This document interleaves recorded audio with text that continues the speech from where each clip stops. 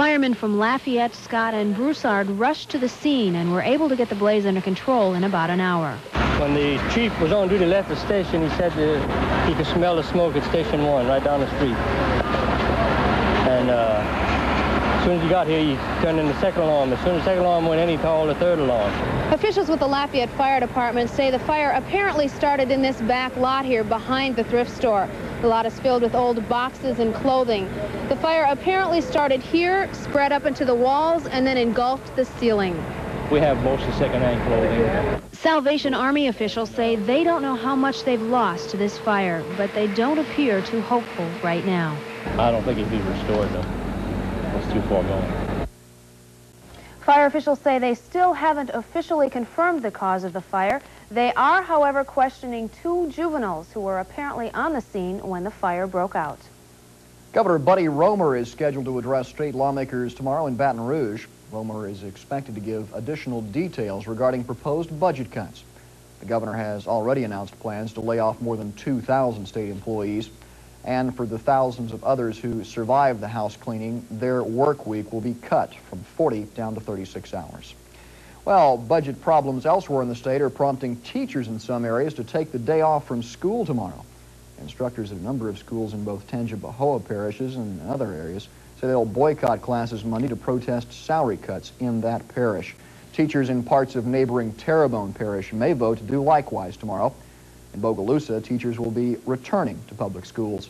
Earlier, they went on a 3-day walkout protesting the recent failure of tax proposition that would have gone to supplement teacher salaries. Iberia Parish attracted the attention yesterday of 2 of the state's highest-ranking politicians. U.S. Senator J. Bennett Johnston and Congressman Billy Tozan were at Weeks Island yesterday to celebrate the arrival of a new high-tech industry called CVD. Once in operation, CVD will provide some 200 area jobs while producing special optics and computer components. Both lawmakers say the new business is just what the doctor ordered. I think it's the new field for Louisiana, which is manufacturing. We've just started to try to pull together as a state to attract manufacturing here, and we're having real success at that. You can bet the word will go out. This is a good place to come and do business, good labor, a good, strong business support in this community, and a good place to come and make some products. In addition to providing some 200 jobs, officials with CVD say the surrounding community will also benefit from their company's purchase of raw materials and contractual labor.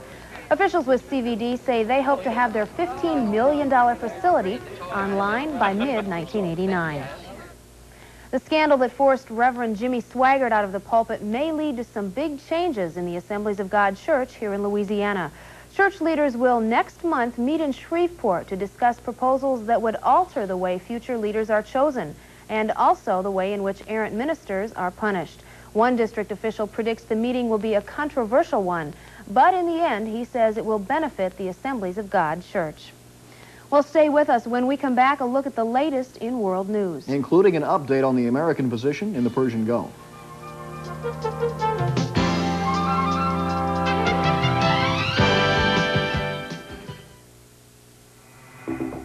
A lot of people have been coming over to their Lincoln Mercury dealer. One reason might be Mercury Tracer, the small car with a big list of standard features, 68 in all. That's more than Toyota Corolla and Nissan Sentra offer, and Tracer is priced less than either one. Add a customer cash savings of $500, and this little guy becomes an even bigger value. But customer cash is a limited time offer, so come on over. See your Lincoln Mercury dealer today. Winn-Dixie's Early Week Sizzlers. Get a hot price on Coke and Sprite. Sunday through Wednesday, 2-liter Coke and Sprite are just $1.09 each. Domino Sugar is a super low $1.19 at Winn-Dixie. And WD brand U.S. Choice Boneless Shoulder Roast is just $1.49 a pound. Plus, get double value on manufacturer's coupons at Winn-Dixie. Early Week Sizzlers. Get them while they're hot at Winn-Dixie, America's supermarket. Today, a lot of soybean herbicides talk tough, but only one holds the line against broadleaf weeds and high prices. Tackle soybean herbicide. With its new low price, Tackle puts the crunch on cockleburr, velvet leaf, morning glory, and other tough broadleaf weeds. Don't let broadleaves or high prices ruin your season. Hit 'em hard with Tackle. And be sure to ask about the new low price, plus the $4 a gallon rebate. Say yes. Your USL Raging Cajun football season tickets are on their way to you. Say yes. 5 great home games, Division I football, run and shoot football, Nelson Stokely style. Say yes. Renew your USL season tickets right away. The United States today downplayed the possibility of any immediate retaliation for an Iranian attack earlier today on a Saudi-owned tanker. There were no casualties and only minor damage reported to the vessel. Meanwhile, back in this country, American sailors left for the Gulf today from their home port in Jacksonville, Florida. Their departure is said to be part of a routine rotation of personnel and equipment. But it comes as Iran's foreign minister issued a warning that his country would respond in a, quote, decisive way, end quote, to any U.S. intervention against Iranian military forces in that region. Well, back in this country, the head of the Joint Chiefs of Staff appeared on Face the Nation today to talk about the current situation in the Gulf and possible future action. I should say in regard to rules of engagement, however, so that there's no mistaking in anybody's mind that the guidelines that we give our commanding officers, no matter what the circumstances, allow them the latitude to protect themselves and to do it effectively and adequately. What we're doing is using military force to support our foreign policy, and that is to increase our influence with those nations in the Gulf that are Western-oriented, oil-bearing countries. You know, 60% of the world's oil reserves are in that area. And the future of the free world depends in large part not only in the access to those reserves, but also our influence in that part of the world. Admiral Crowe says the Navy is looking into the possibility of using smaller patrol-type vessels for future duty in the Gulf. But at the present time, he says no final decisions have been made. Secretary of State George Shultz continued his visit of the Soviet Union today by attending services at a Greek Orthodox church in the provincial capital of Georgia. The Secretary's appearance today comes as part of a recess between himself and Soviet leaders who are working towards completion of an arms control agreement prior to the planned summit. Today, the normally somber Shultz took time out to go into the crowds and do some sightseeing. With just 2 days remaining before the Pennsylvania primaries, Jesse Jackson is letting frontrunner Michael Dukakis have it with both barrels. While campaigning today, Jackson called Dukakis' support and commitment very shallow. The comment comes as a sharp contrast to the best friends campaign style Jackson and Dukakis have been boasting of these past few days. An attack jet crashed today at an air show in California. It happened at the Marine Corps Air Station at El Toro when an F-18 piloted by Colonel Jerry Caddick failed to complete a loop maneuver. As you'll see in a moment, the Colonel's attack plane crashed right in front of a large crowd of spectators who were on hand for the performance. Caddick was himself critically injured and was taken to a nearby hospital at Mission Viejo. When we come back, we'll take you to a luncheon honoring subway gunman Bernie Goetz. And we'll also take you to a big outdoor music celebration in New Orleans.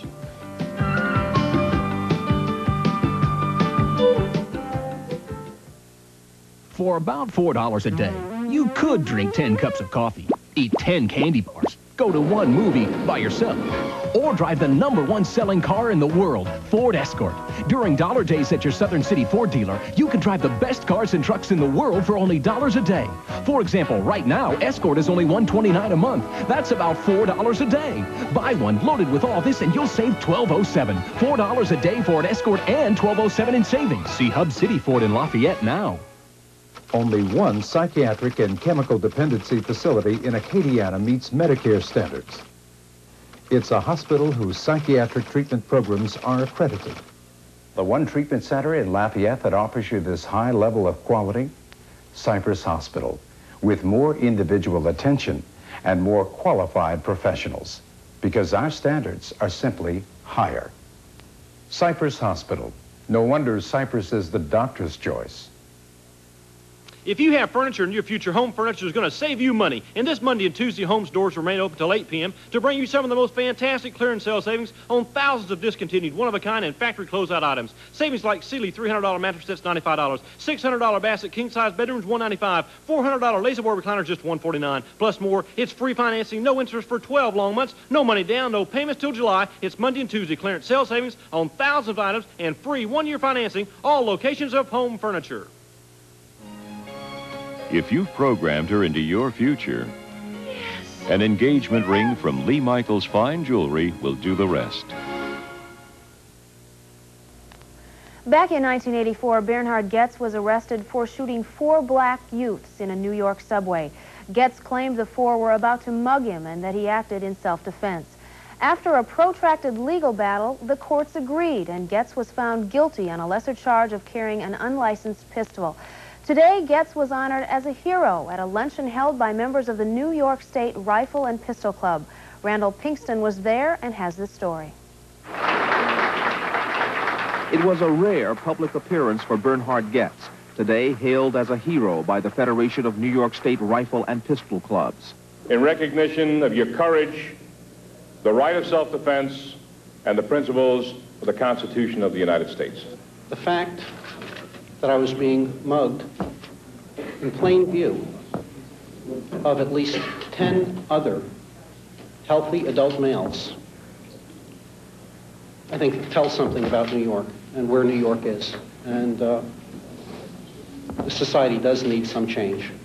The so-called subway gunman shot 4 youths on a crowded train in December 1984. One of them was paralyzed. Goetz said he pulled his unlicensed revolver because he feared he would be mugged after one of the 4 asked him for $5. The case triggered demonstrations for and against Goetz. Last June, he was cleared of the shootings but convicted of gun possession. Today, about 200 gun enthusiasts paid $35 each to honor Goetz. I came because I'm very curious as to see the person who stood up for himself on the subways of New York. Unfortunately, in this city, only the rich and the famous are licensed for a pistol. Just last Friday, in a major victory for Goetz, the New York State Crime Victims Compensation Board exempted him from a law which requires that any money made by convicts be held in escrow for their crime victims. The board, in effect, ruled the 4 youths get shot are not victims. The decision isn't particularly important to me. I have no immediate plans to do anything commercial right now anyway. The Federation of New York State Rifle and Pistol Clubs not only honored Goetz today, they also launched a fundraiser to help him with his legal expenses. With his criminal problems nearly over, Goetz wants to change the focus, calling on the district attorney to indict Ramseur and Canty on perjury charges. Randall Pinkston for CBS News, New York. Well, for those of us who could get away this weekend, New Orleans was definitely the place to be for some of the greatest jazz music around. The occasion, of course, the annual Jazz and Heritage Festival that takes place on the infield at the Fairgrounds Horse Race Track. Now in its 19th year, the event typically draws crowds of anywhere from 300 to 500,000 people. For those of you who didn't get a chance to get out this weekend to take part, don't worry about it. The festival will continue next weekend. 500,000 people all right there.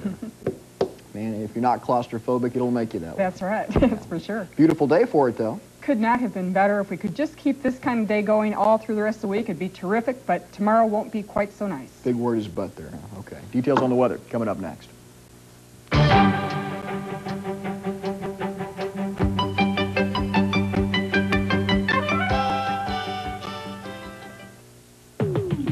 The auto show was a huge success. Moss Honda's savings celebration continues through April 30th with the auto show special. The Honda CRX HF for only $149 per month.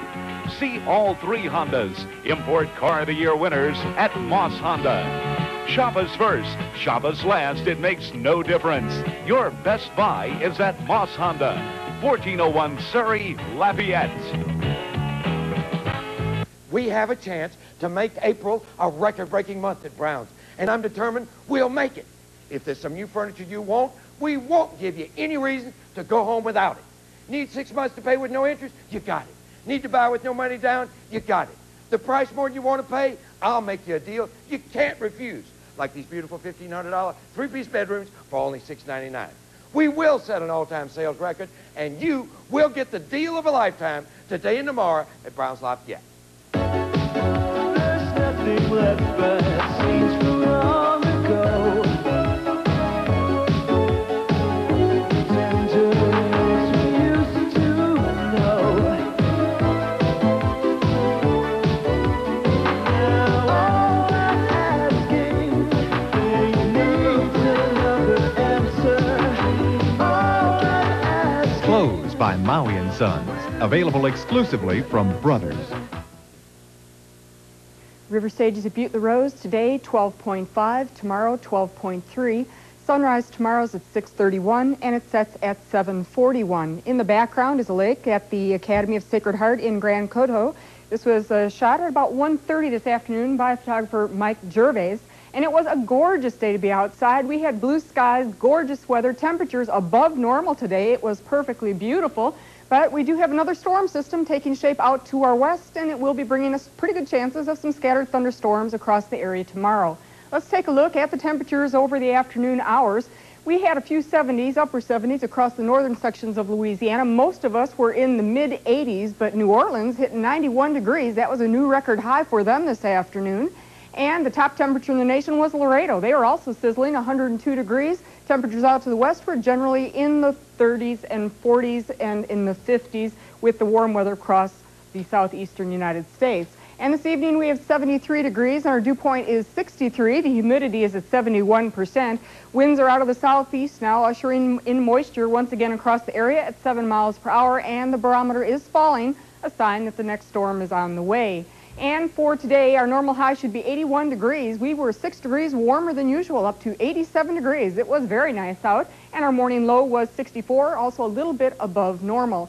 This evening, we do have clear skies across the southeastern United States, but there are a few clouds now across particularly the southern sections of Louisiana. Some low clouds have been over parts of New England throughout the day, but we're watching is what is going on right here. Across the Central Plains, you'll see a lot of clouds with some clouds now extending down in through parts of Texas. That's the next storm system that we will watch for tomorrow. And then we also have some clouds across parts of the Pacific Northwest.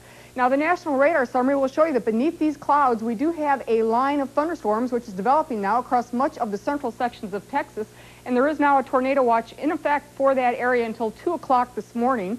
Otherwise, scattered showers from Minnesota southward and through parts of Oklahoma. And we do have scattered showers across parts of Montana and across California, but there are snow advisories where the mountainous areas out across western Montana will receive between 3 and 8 inches of snow, a couple isolated showers in the southeast.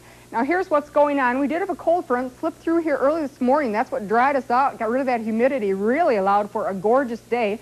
But it is going to be lifting back to the north as a warm front for tomorrow, and then we do have a double barrel low out to our west. This is going to begin to slide to the east, and as it moves into the very moist, unstable air, which is now across the area, pretty good chance of some scattered showers and thunderstorms. It already has caused quite a few problems across the western sections of Texas. They have had visibilities reduced due to the strong winds and the blowing of the dust. Visibilities there reduced to about only 2 miles with the 35 to 50 mile per hour winds. Another front dropping down from the plains, dropping temperatures into the 30s, 40s, and 50s.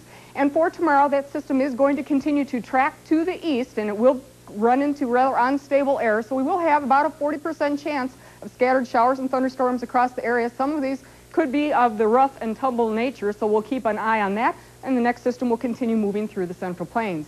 Here's the way things look for the next 5 days. We'll have a 40% chance of thunderstorms on Monday, but as this is a very fast-moving system, we look for sunshine to return on Tuesday. The rest of the week is looking great with temperatures close to 80 degrees. The coastal forecast tomorrow calls for choppy conditions with scattered thunderstorms. Southerly winds at 15 knots and the seas 3 to 5 feet. Tonight, increasing cloudiness and patchy fog possibly forming, a 30% chance of scattered thunderstorms down to 63 degrees. And for tomorrow, a 40% chance of thunderstorms, a high of 82. Winds will switch to the northwest with the passage of the front. And tomorrow night then, it'll be decreasing cloudiness, becoming fair after midnight, a low of about 60 degrees. So rather stormy conditions, a definite possibility all the way from eastern Texas on in through Mississippi tomorrow, including us, and then beautiful by Tuesday. All right, Gail, thanks a lot. Rex Moore is up next with sports, and oh, they've been busy today. Oh, he's been telling us they've been running all over the state. The golf tournament, the draft. He'll be up next with the stories. Harvey Toy Toyota Volvo of Lafayette will close its doors 3 to 4 p.m. Monday to slash prices for the largest sale in our history. Monday, Midnight Madness. Harvey Toyota Volvo must insist. No dealers, please. Certified appraisers will be on hand to give you the highest price for your trade. Harvey will pay off any balance owed on-the-spot financing. Monday, Midnight Madness will end at the stroke of midnight. 25 used Toyotas must be sold. Every new car and truck too low to advertise. Monday, Midnight Madness, Harvey Toyota Volvo, Lafayette. The Roland babies, 1 year and growing, each with their own individual style. Jacob likes Buster Brown. Laura wants health tags. Macon prefers Baby Crest. Ariel insists upon laces and bows. Find your baby's favorites at the Maison Blanche Baby Sale. You'll find savings of 20 to 30% on Famous Maker items for the most discriminating infant or toddler. Oh, baby, what a sale! Like nobody else! Now at Maison Blanche. The Acadiana RV Sport and Travel Show is coming to Lafayette Saturday and Sunday, packing the Cajun Dome with motorhomes, travel trailers, fifth-wheelers, pop-ups, towing rigs, Bayliner boats, and much more. Register to win a trip to anywhere in the continental United States. And fishermen, you can watch as live bass strike lures in the 5,000-gallon hog trough. Clinics to be given daily by a fishing expert. See the $400,000 Bluebird motor coach. Enjoy the wild animal petting zoo and Newsom's incredible snake show. It's the RV Show with much more. Saturday from 10 to 9 and Sunday from noon to 6. As we just told you, TV10's sports crew all over the state today. You guys are busy. John Moran, another 7-day week. We don't like to give him days off. It keeps him on his toes. There you he was go. at the golf and the draft. We'll start first of all with the draft. Now, the Atlanta Falcons had the first pick, and to no one's surprise, they chose linebacker Andre Bruce of Auburn. Now, they better have taken him because he was already signed with the Falcons. Kansas City picked next, and they took Neil Smith of Nebraska, a defensive end. Next, the Detroit Lions went for a defensive back, that being Benny Blades of the Miami Hurricanes. Now, what about the Saints? Well, picking lower than they ever have, 25th in the first round, they got a good one. He is called Craig Ironhead Hayward, and he played a running back at the University of Pittsburgh. He's big at well over 250 pounds, and he's fast. He ran a 4.840 2 weeks ago. Ironhead rushed for over 1,700 yards last year at Pitt, second best in school history. He will fill a big need for the Saints at fullback, and Jim Moore is ecstatic to have him. You know, there's not a whole lot of guys can do it. He's got size. He can, for a guy that big, he can run. I mean, he's got, you know, adequate speed. He's got excellent change of direction. He's got outstanding hands to catch the ball. He can be a power runner. He can run over people. He also has the ability to juke people. He can run wide. He can hit it up inside. He's got abilities that not a lot of people have. They're rare abilities. And for their second round pick, the Saints went for a speedy wide receiver. Brett Perryman was the third player chosen from Miami in the first 2 rounds, and he can fly, running the 40 in 4.43. In the third round, they took nose tackle Tony Stevens of Clemson, who is 6'3" and 306 pounds. The Saints' fourth round pick is another fullback, Oklahoma Sooner Lydell Carr. 2 others that we didn't get on the board for you, Greg Scales, a tight end out of Wake Forest, and Keith Taylor, defensive back from Illinois, rounds out the first 6 rounds for him today. And all in all, it looks like a good draft for New Orleans, especially considering they drafted 26th overall. Well, another person in New Orleans who had a good day was Chip Beck at the USF&G Golf Classic. He had a 3-shot lead to start the day and then birdied 4 of the first 6 holes. That led to a final round of 64, giving him a 262 total, which is 26 under par. That's just 1 shot off the all-time record set by Ben Hogan in 1945. He did set a couple of records, however, in beating Lanny Watkins by 7 strokes. The course and tournament marks of 267 fell by a whopping 5 shots. Our John Moran was also at the Lakewood Country Club today and asked him about the records. Chip back at the 17th, 25 feet. Were you aware of the record, 27 under par, and were you trying for that? I really was. The tour record is 27. I knew that, and I was trying for that. What I finished, I was... Yeah, I knew that. I knew if I birdied the last 3, I'd get it by 1, right? Yeah, almost. I think I tied it, though, right? Tied the record, maybe? Or whatever. John had no idea. Time for your daily double results now from Evangeline Downs. The first race winner was number 7, Hey Guilty. He paid $18.90. Second race was a dandy, and here is Herb Holliday with the stretch call. As they swing to the head of the stretch, it's Cherry's Boy in complete command. Restless Monarch racing second in the middle of the racetrack. Stony Great Art still third. At the rail, that's Fresco M fourth. They've got less than a 16th of a mile to go. That's Cherry's Boy in front. All right, Cherry's Boy, in doing that, he set a he tied a 4.5 furlong record out at Evangeline Downs, 51 seconds, 4 1/5. Now, also today, the high school state swim meet in UNO campus. Lafayette I had a great time over there. The boys and the girls both finished 8th in the state. Bobby Eastback, Marco Rivera, and Maria Gatch all having good swims today. NBA scoreboard, Chicago, in the final day of the regular season, they beat the Celtics 115-108. It was the Lakers stomping Golden State. Dallas gets past San Antonio. 76ers lose again, this time to Detroit, and it was Houston over Phoenix. And also at halftime here, Seattle is leading the LA Clippers. Well, still to come in sports, the Baltimore Orioles keep bumbling along, and the USL home spring sports season ends in grand style.